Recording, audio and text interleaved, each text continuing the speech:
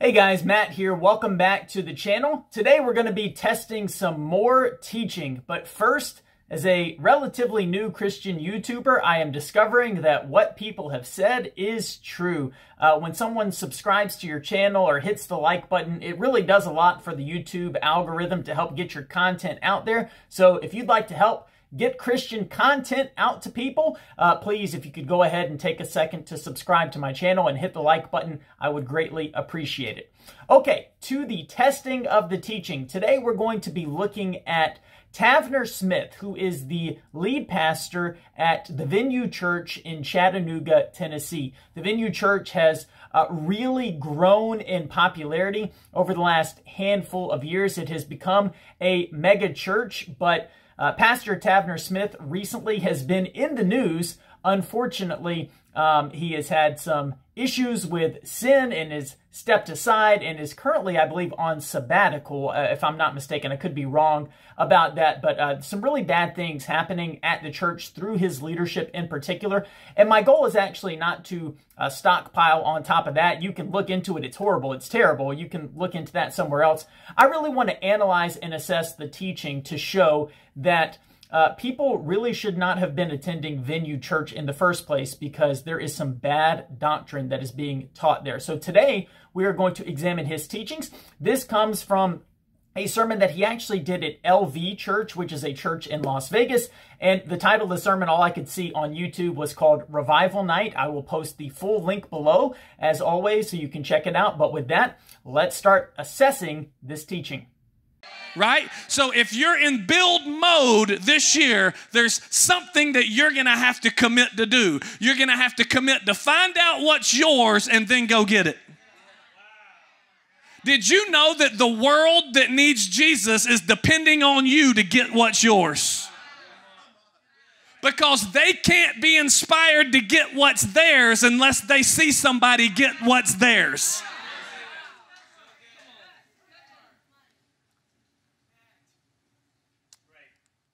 I pray every year that the Lord gives me a word personally. You know, we pray for a word for our church like you guys do, but I always pray separately that the Lord gives me a word personally for the year. And in 2018, as I fasted and I prayed and I said, God, what is my word for this year? God gave me this word, and I hope it'll become your word tonight. He gave me this word, relentless. Relentless. It means you don't quit. It means nothing can stop you. It means you don't take no for an answer. It means that you don't stop on the doorstep to your destiny. It means that frustration doesn't get you down and make you quit. It means that time and process doesn't get you mad at God and make you give up. It means you just keep pushing, you keep going, you keep fighting, you keep building, you keep doing whatever you need to do until you see what you're believing for happen. All right, guys, so I want to start our examination of this teaching by looking at the point that he was trying to make early on in the clip, that we need to find out what is ours and we need to go get it. Now, I want to ask a question, and I believe this is a fair question to ask. Would you be able to point me to anywhere in Scripture where this idea or this concept is very clearly taught? I think you'll find the answer is no, this idea is not found in the Bible. And the reason that's a big deal is because the Bible tells us that pastors are to preach the word. They are not to preach their own ideas, their own opinions. They are bound by what is in Scripture. That is all they are authorized to teach and preach. So this idea is not found in Scripture. Therefore, Tavner Smith has to go use other means to support his point or his teaching. And so what he does is he says that the unbelievers, the world, will be inspired, and that's the word he uses, right? Inspired to go get what's theirs if we as Christians, as believers, will go get what's ours. Now again, is that concept found in Scripture? No, it's not. You will see that in the Bible, this idea that people are supposed to go get what's theirs is not only not found, Scripture actually speaks against it. I can think of Bible verses where Jesus said to seek first the kingdom and his righteousness and not to seek after the things of this world. And so to say that you need to go get what's yours is just not found in Scripture. And I want to point this out as well, because Tavner Smith is very clever, and I think he uses words intentionally. So he says, you're going to inspire people, right? That sounds like a good thing. I'm going to inspire someone to go get what's theirs. But think about what he's actually teaching here. And I'm going to put the link below. I encourage you, if you have the time and want to watch not only this sermon, but to watch some of Tavner Smith's other teachings, not because you're going to hear sound doctrine, but because you will see that oftentimes when you're talking about getting what's yours or succeeding, it is earthly things. It's about getting bigger houses, more cars, more money, promotions at work. It's a lot of earthly, temporal things, okay? And so Tavner Smith here is teaching that if we can have this sort of earthly success, that it will lead other people to want to follow God. He calls it inspiring them. In reality, it is making people covet. It is making people jealous and desire what you have. So let's look at a couple of Bible verses. Exodus chapter 20, verse 17. This is the 10th of the 10 commandments. You shall not covet your neighbor's house. You shall not covet your neighbor's wife, or his male or female servant, his ox or donkey, or anything that belongs to your neighbor. See, guys, this is really twisted what Tavner Smith is doing. The Bible tells us that we are not to be greedy. We are not to seek after selfish gain. Yet Tavner Smith is painting it in a way where he's saying, listen, you should do these things because that's the best thing you can do. You're going to inspire other people. Guys, I think it's pretty clear that God is not going to encourage sin as a way of evangelizing and bringing people into the kingdom. Okay, so the idea that somehow we can just be really successful, other people will be jealous, and that will lead them to the kingdom is not good. Coveting and being jealous is sinful. He goes on in this passage to talk about being relentless, and his exact quote was, be relentless until you see what you are believing for happen. So you just need to keep pursuing, keep on going until what you're believing for comes true. Again, no specific instructions like what should I be believing for. It's whatever you want to believe for until it comes true. Let's look at a passage of Scripture from James chapter 4, starting in verse 2. You desire but do not have, so you kill. You covet, but you cannot get what you want, so you quarrel and fight. You do not have because you do not ask God. When you ask, you do not receive because you ask with wrong motives, that you may spend what you get on your pleasures. So oftentimes people will go to that passage of Scripture and say, you do not have because you do not ask. We just have to be relentless and asking God and believing, and it will come true. But did you notice on the front part of that verse, of that passage, it was talking about coveting and being jealous and how that's sinful. And on the back half, it says, yeah, you don't even get because you're asking for the wrong reasons. You want worldly things. And so Tavner Smith here is attempting to encourage people to be greedy, to be idolatrous, and to covet. And this is wrong. This is the exact opposite of what Scripture teaches. All right, guys, with that, we're going to go ahead and we're going to get into our next clip where he's going to be going a little bit further in what he means in being relentless with this message. Before I get ahead of myself, I want to read our scripture, Joshua chapter 1. Joshua chapter 1, I just want to read 3 verses. Joshua chapter 1, 1 through 3. And after the death of Moses, the Lord's servant, the Lord spoke to Joshua, the son of Nun, Moses' assistant, and he said, Moses, my servant, is dead. Therefore, the time has come for you to lead these people. I just feel like I'm supposed to say, the time has come for you to lead.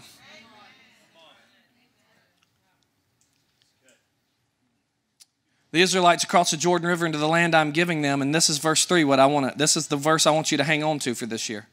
I promise you what I promised Moses.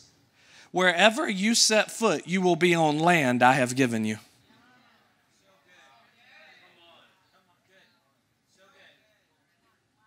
Are you going to build this year? Where are you going to build? Wherever you set your foot.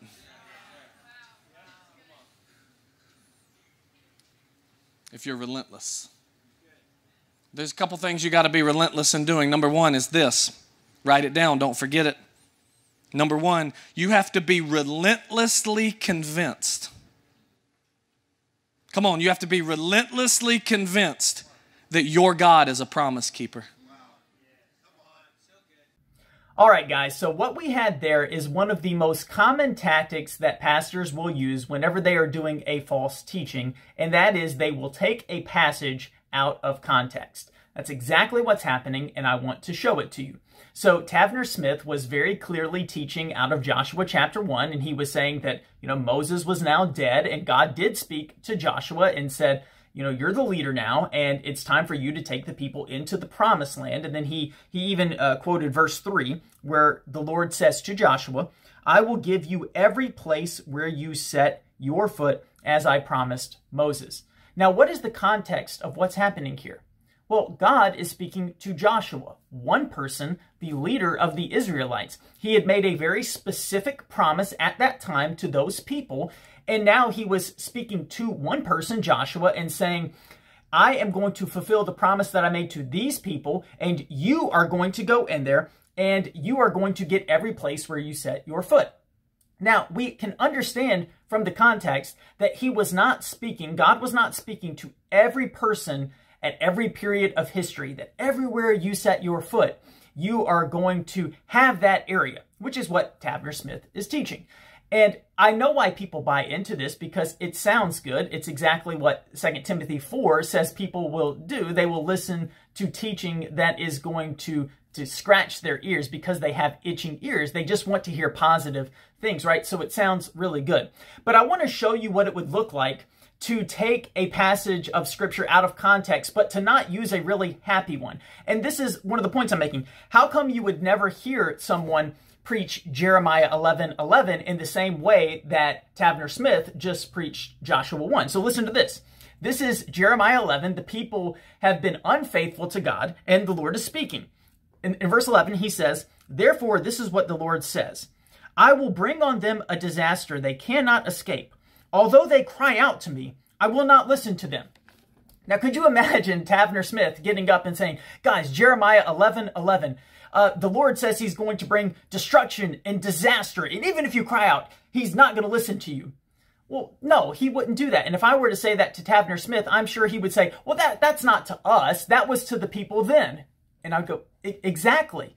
And that is exactly what is happening with Joshua 1. This is not a promise for all believers that wherever you go and whatever you do, God is going to give you that land and going to give you whatever you want. This is ripping a passage of Scripture out of context to make it sound good and to tickle the ears of the people to make them feel good. This is not rightly handling God's word. Now, I also want to point out something that he did at the very end, and this is something that you will also commonly see. Tavner Smith actually preached a point that I would say is a true point. So it's a truth that he is stating, but he is absolutely false in his application of that truth. And so towards the end of the clip, he said, you must understand that our God is a promise keeper. Guys, that's 100% true. Our God is a promise keeper. He will keep every promise he has made. But did you notice that in context, he was saying, so you can believe the promise of Joshua 1, everywhere you step your foot, that land is going to be yours. Guys, God is a promise keeper. Unfortunately, Joshua 1 is not a promise that has been made to you. And this is something that will very regularly happen. A pastor could make a point that is solid, but when they go to apply it, they are not applying it in the correct way. And so I've already shown that Joshua 1 was not being used in context. So to then come around and say, God is a promise keeper, he's going to fulfill that promise. God is a promise keeper, and he did fulfill that promise to Joshua and to the people of Israel when he led them in to the promised land. And in fact, I want to show another example of this with our next clip, because Tavner Smith is actually going to attempt to tell the people what a couple of the promises of God are in their life. And we're going to look at them, and I'm going to show you how these promises that he's quoting are actually not promises for us today. Let's check it out. Can I make you one guarantee today? I promise you that what God says will come to pass. I can't promise you it'll be on your timetable. I can't promise you it'll go the way you thought it would go. I can't promise you that you will like the process. He's a promise keeper.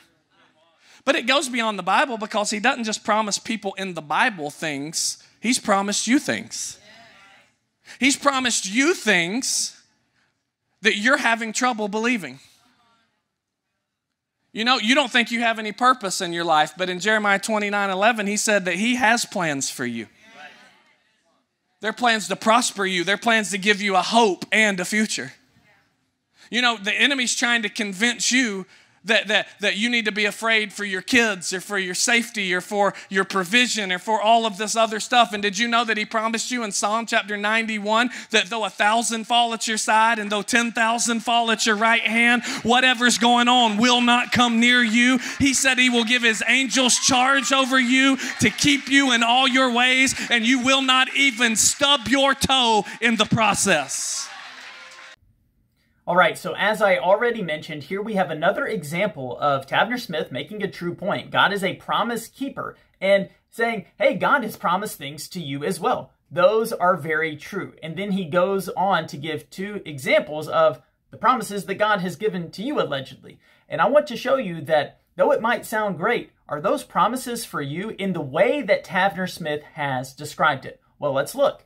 Jeremiah 29:11. I know this is the verse that everybody loves to use and everybody, oh, it's so encouraging, but let's look at the context of what is happening here in Jeremiah 29. So this is actually at the point where the Israelites are about to go into exile for 70 years. And so let's start in verse 10. This is what the Lord says. When 70 years are completed for Babylon, I will come to you and fulfill my good promise to bring you back to this place. For I know the plans I have for you, declares the Lord, plans to prosper you and not to harm you, plans to give you hope and a future. Then you will call on me and come and pray to me, and I will listen to you. So notice that the Lord is speaking to the nation of Israel, and he is telling them that he has plans for them as a nation, even though they are about to go into exile for 70 years. So this verse cannot mean all people always, oh man, you're going to prosper and everything's going to go exactly the way you want it to go. Well, how do I know? Because even to the people that God is speaking to at this point, God's saying you're about to be in exile for 70 years. This was a promise to the people of Israel that although God was disciplining them for their rebellion and for their sin, that he still had plans for them as his people, that he still was going to bring them out, and he still was going to bless the nation of Israel as they repented and as they sought after him. So Tavner Smith making this promise to the nation of Israel at that time about us is a bad application. He then went on to quote Psalm 91, and here is what is so interesting and so helpful to me here. Do you know that the passage that he quotes in Psalm 91 is the same passage of Scripture that Satan used when he was tempting Jesus? The same passage that Satan twisted and Jesus rebuked him for. Let's look at it in Matthew 4. This is starting in verse 5. Then the devil took him to the holy city and had him stand on the highest point of the temple. If you are the Son of God, he said, throw yourself down. For it is written, he will command his angels concerning you, and they will lift you up in their hands, so that you will not strike your foot against a stone. Jesus answered him, it is also written, do not put the Lord your God to the test. So Satan is twisting this scripture in Psalm 91 to mean something it does not mean, and Jesus is correcting him. So for Tavner Smith to use Psalm 91 and to use it in the context of what he was saying is that no harm, nothing bad will happen to you, is not a correct understanding not only of that psalm, but of Scripture in general. And in fact, I want to read to you a couple of quotes from commentaries on Psalm 91 done by some really great men of God. I want to start by looking at Charles Spurgeon, who is widely regarded as one of the best pastors ever. His commentary on Psalm 91, he says this, it is impossible that any ill should happen to the man who is beloved of the Lord. The most crushing calamities can only shorten his journey and hasten him to his reward. Ill to him is no ill, but only good in a mysterious form. Losses enrich him. Sickness is his medicine. Reproach is his honor. Death is his gain. No evil in the strict sense of the word can happen to him, for everything is overruled for good. And so what is he saying? Charles Spurgeon is not saying that this verse means that nothing bad in a worldly sense will happen to you. He's saying if you truly believe in Christ and you're trusting in the Lord, even the things that appear to be bad on the outside are actually working for your good. So if you get sick, which you can get sick, if you die, which you will die, that actually brings you into the presence of God. This is a beautiful promise that no matter what happens, trials, afflictions, which will come, that is a promise of Scripture many times over, that you will suffer, you will have trials, you will have persecutions, that God is going to use that for good. I want to read another comment here, another commentary from Psalm 91. It says this: in a strange way, we are grateful for Satan's attempt in Matthew 4 because it helps us better understand Psalm 91. We see that it does not give absolute promises for every believer in every circumstance, but beautiful promises of God's protection, comfort, and care that are specifically received and applied in the believer by the Holy Spirit. So this is not a specific promise for every believer in every circumstance. You know, you're not going to stub your toe, he said. Nothing bad's going to happen to you. It's a beautiful promise if you wanted to apply it correctly. If you're trusting in Christ, that there is protection. But protection does not mean that you won't have troubles. Again, Jesus said in John 16, in this world, you will have troubles. You will have trials. You will have difficulties. You will have persecutions. So again, Tavner Smith starts with the truth. Man, God is a promise keeper and he has promises for you, but then he goes on to give promises that either aren't specifically for you or he's explaining them in ways that are not true. And this is the danger with false teaching. All right, guys, we have one more clip that I want to look at, so let's go ahead and get to it now. The Lord's really showed me something that I thought was really cool. It's kind of changed the way that I pray. Is he took me to Philippians 4, 6, and 7. And it says this, throw it up on the screen. Don't worry about anything. That's easy to say, right? Instead, pray about everything. Listen to this. Tell God what you need and thank him for all he has done. It is then, so tell him what you need. That takes care of the first part. We boldly came before him. Now here's the second part, thanksgiving. Thank him for all he's done. So when we come boldly and then we come with thanksgiving, what happens? The peace of God, which exceeds anything we can understand, will guard our hearts and minds as we live in Christ Jesus. Let me tell you what the Lord showed me. Thank him for all he has done does not mean that we come before him and before we ask for anything, we thank him for everything he's done in our life that we've seen up until that point. See, here's what you got to understand about God. God does not live in time with us. God lives outside of time and eternity, which means he's not going through your life with you surprised at everything that is going on with you. He has seen your life from beginning to end. Are you with me? Which means this, when Jesus died on the cross, he said these three words at the end. It is what? Finished. Then he ascended to heaven, he sat on the right hand of the Father, and he will not get up again until it's time to come back and get us. If that's the case, if he said it is finished and then he sat down, then it means what this verse is talking about is not just thanking God for what he's done, meaning everything you've seen him do. It means thanking God for all he has done means that you have the revelation that everything that's ever going to be done is already done.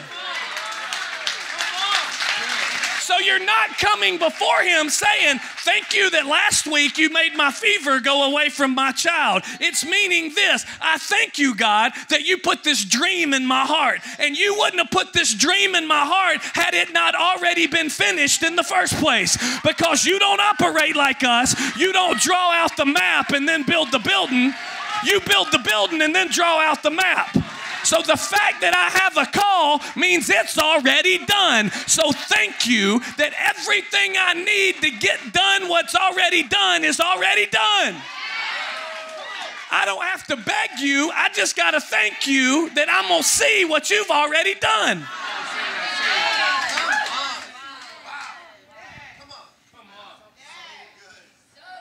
Thank you that my child is healed. Not because I saw you heal somebody else, but because you gave me a child. All right, so with this last clip, I do want to focus on one major thing, but first, a couple of small problems I had. Well, I shouldn't say small, but problems I had at the beginning. He mentioned when Jesus on the cross said, "It is finished," and he really seemed to say that that applied to everything that Jesus was ever going to do. It was finished on that cross. That's not really a right understanding of Jesus saying it is finished. He was saying that his work in redemption was finished, that he was offering his life as a sacrifice, and he was taking upon himself the wrath of God for all who would believe. So that was finished. So I have a problem with that. I also don't understand him saying Philippians 4 when it says, give thanks for all that God has done, when he says, well, that doesn't mean you thank him for what he's done in the past. That absolutely does mean that you thank him for what he has done in the past. So I don't understand that, but I really want to focus on one main thing, as I said. Here again, we have Tavner Smith starting with something that is true and then applying it in a very, very wrong way. And so he talked about God being outside of time, and he said, I'm paraphrasing here, but basically everything that is going to happen in your life is basically already done because God is sovereign and God is outside of time, so it will happen. And guys, I would agree with that. Everything that is going to take place in my life is already done. God already knows it in his sovereignty and in his providence. He has already ordained it to be. He's going to ensure that it comes to pass. And so I agree with that, but let's look at the application. And again, guys, this is why this is so dangerous, because you can start with a true premise and then apply it in a way that is totally false. So Tavner Smith then went on to say, because everything that is going to happen in my life is already done, he specifically mentions the dream that is in your heart. And God would not have planted that dream in your heart unless it was already done. Guys, this is a false teaching. That is not true. First off, how do we know the dream in my heart? How am I supposed to know if that is from God or not? Well, according to Tavner Smith, I am just to assume that if I have a dream and I desire something, that it means it's from God. Do you remember the verse we already read in James 4? It talked about you desiring, but you didn't have because you're coveting, you're greedy, you're doing all these sinful things. Let's look at a verse from Jeremiah 17:9. The heart is deceitful above all things and beyond cure. Who can understand it? Your heart is deceitful. There is a very good chance that if you have a desire in your heart, it may not be from the Lord. Now, notice I'm saying may not be. I'm not saying that every desire you've ever had is always evil. No, you might have some really good desires. But to say that if you have a dream in your heart, God planted it there and he's going to make it come true is just not accurate, guys. I think if you're a sincere Christian, I have a desire in my heart that every person in the world would come to know Christ. But Scripture makes it very clear that not everyone is going to come to know him.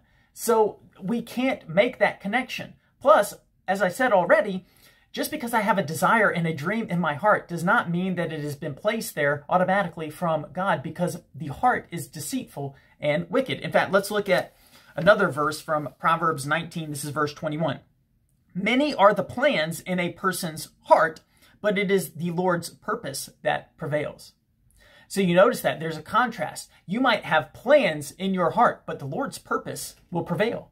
Meaning your plans that you have in your heart might not be according to the Lord's purpose. That is why we are taught by the Lord Jesus himself to pray, your will be done. Guys, this is some dangerous teaching. If you notice this sort of teaching going on in your church, I recommend that you find a new church. One of the things I've noticed, I'll comment quickly, is that there used to be a huge problem, and there still is a big problem with prosperity teaching people. You're going to get wealthy, you're going to get rich. I've noticed some people have changed the language slightly, and it's no longer about getting wealthy, it's about fulfilling your destiny. If you are in a church that is constantly teaching you about fulfilling your destiny in your dreams, I venture to say you are not sitting under sound biblical teaching, because that is not something that we see emphasized in Scripture. So guys, I recommend stay away from Tavner Smith. This is not sound doctrine. This is not sound teaching. I encourage you to find a church that will teach you the Word of God correctly. And more than that, guys, read your Bible. Read your Bible by yourself. Read it in context and ask the Lord to give you wisdom as you do so. All right, guys, I hope this has been helpful to you. Again, if you could take a second to subscribe and hit the like button, it really helps to get the content out there, so I would greatly appreciate it. Until next time, God bless.